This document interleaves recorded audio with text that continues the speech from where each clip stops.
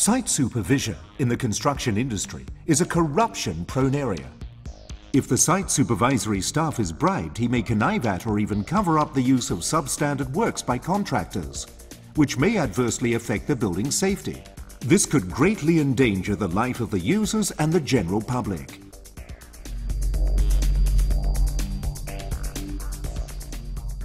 Mr. Joe, can you take a look at the conduits over there?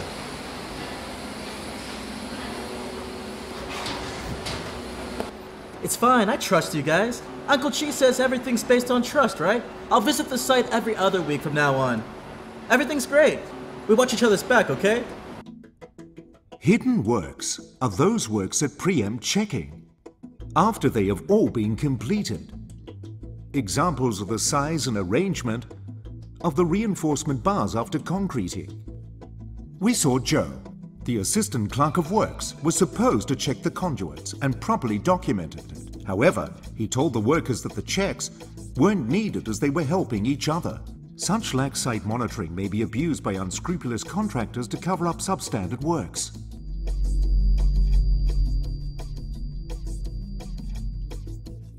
To address corruption risks in site supervision, clients should enhance the accountability of supervisory staff by putting in place a quality site supervisory plan system and setting out the work items to be inspected, frequencies of inspection, rank of the inspecting staff, and requiring the inspecting staff to maintain site inspection records for audit purposes. To ensure the quality site supervisory plan is followed by resident site staff, the client should arrange independent professional and technical staff to conduct technical audits when works are in progress. To further enhance the accountability of resident site staff, the consultant should require contractors to submit prior notices, such as request for inspection forms, before commencement of works.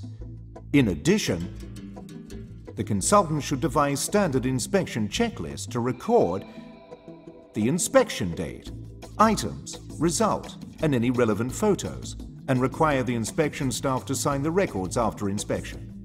A good site supervisory system is useless in preventing corruption if it's not implemented at all.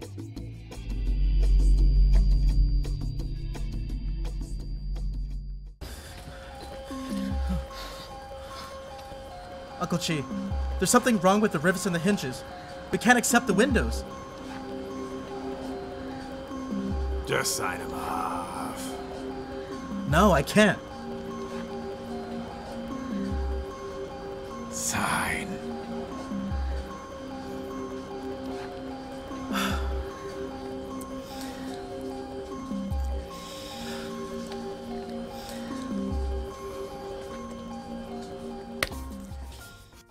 In this clip, Joe inspected the windows and found most of the rivets and hinges of the windows unacceptable.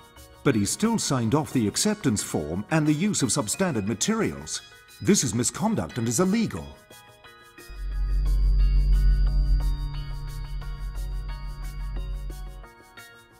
To minimize corruption risks faced by frontline staff, the supervisor should conduct supervisory checks on the inspection results carried out by the frontline staff. Also, unscrupulous contractors may employ other illicit ways to pass materials testing. Let's watch the following clip.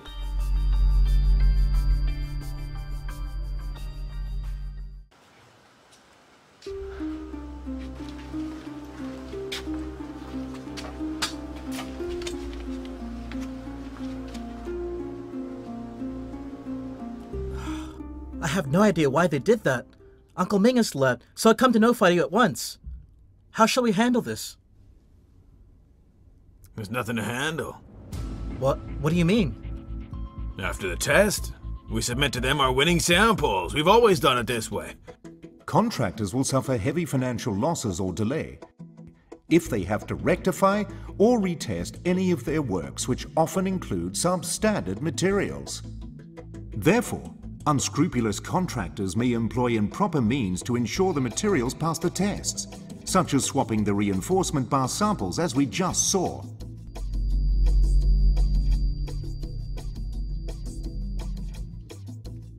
As far as possible, consultants should adopt unique identifiers on the test samples. This will help to enhance the traceability and identification of the test samples. Resident site staff should establish a system. A system can help prevent the contractors from using untested or failed materials in the construction works. They should also step up security measures on the storage and transportation of samples, which will help to prevent sample tampering. In fact, from the beginning, Chi used improper methods, step by step, to entrap the young Joe. Let's see now what he's done.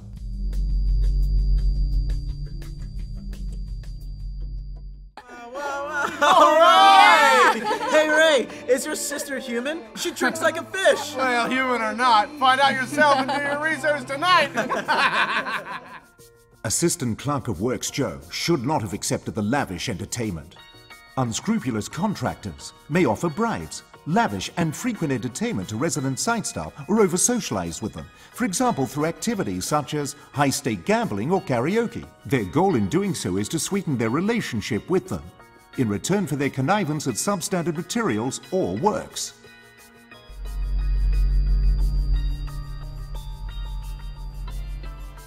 To raise the anti-corruption awareness of resident site staff and contractor staff, clients should include probity clauses in their consultancy agreements and construction contracts. They should forbid staff from offering, soliciting, or accepting advantages and entertainment. All consultants and contractors should issue a code of conduct for their staff and clearly set out guidelines on the proper behavior for their staff, such as their anti-corruption stance, prohibition of offering, soliciting, and accepting any advantages and entertainment, and guidelines on declaration of conflict of interest. So, let's go and see what happens to young Joe next in this clip.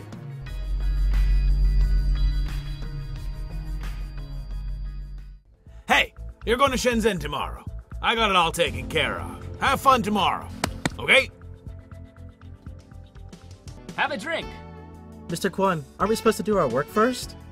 Mr. Joe, Uncle Chi has asked me to take you out for a good meal first. Work like checking the window frames. We have all day tomorrow. There's an awful lot to do. After dinner, the real fun begins. If you don't play hard, you can't work hard. When the Assistant Clerk of Works Joe conducts inspection on prefabricated components outside Hong Kong, he accepts lavish meals from the manufacturer, Mr. Kwon. He also accepts escort services from Mr. Kwon. This may have already constituted bribery. Prefabricated components, such as precast facades, are commonly used in construction projects in Hong Kong. They are manufactured overseas before being transported. When they arrive in Hong Kong, they are assembled.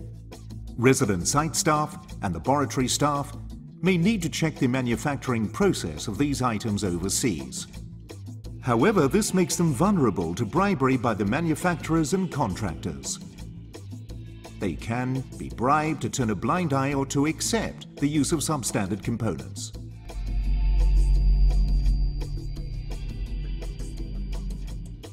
To reduce corruption risk related to overseas inspections, consultants should have guidelines on inspection arrangements for resident site staff and laboratory staff, such as the standard of accommodation and transportation, and require all the inspecting staff to report to their supervisors when the standard is broken or exceeded. In addition, the entire number of inspecting officers and staff that are joining the overseas inspection should be kept to a minimum to reduce the risk of corruption. The inspection arrangement and frequency should be stated in the site supervisory plan to facilitate monitoring. All overseas inspections must be pre-approved by the consultants. To avoid conflict of interest, all expenses incurred during inspections must be borne by clients, not contractors. The works consultants should also issue guidelines to require their inspection officers to declare any potential or actual conflict of interest, and to prohibit them from accepting frequent or lavish entertainment from the contractors.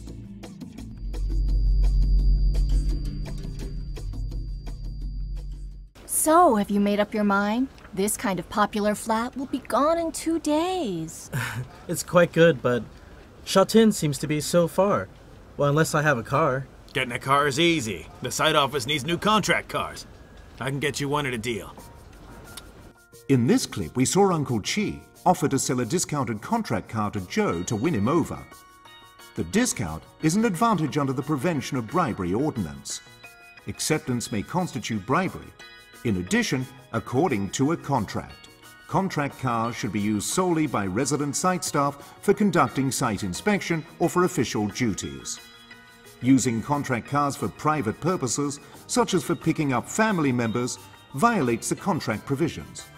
If falsified records are made on its use, this may be a criminal offense.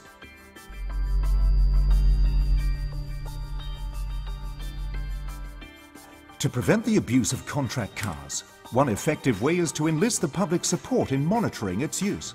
This can be achieved by various means such as displaying the client's identity, the contract number and phrase for official use only on the doors. Also, records on the usage of contract cars must be signed by the users and should be checked by the consultants regularly. Site staff should be prohibited from accepting any kind of advantages, including discounted contract cars from the contractors.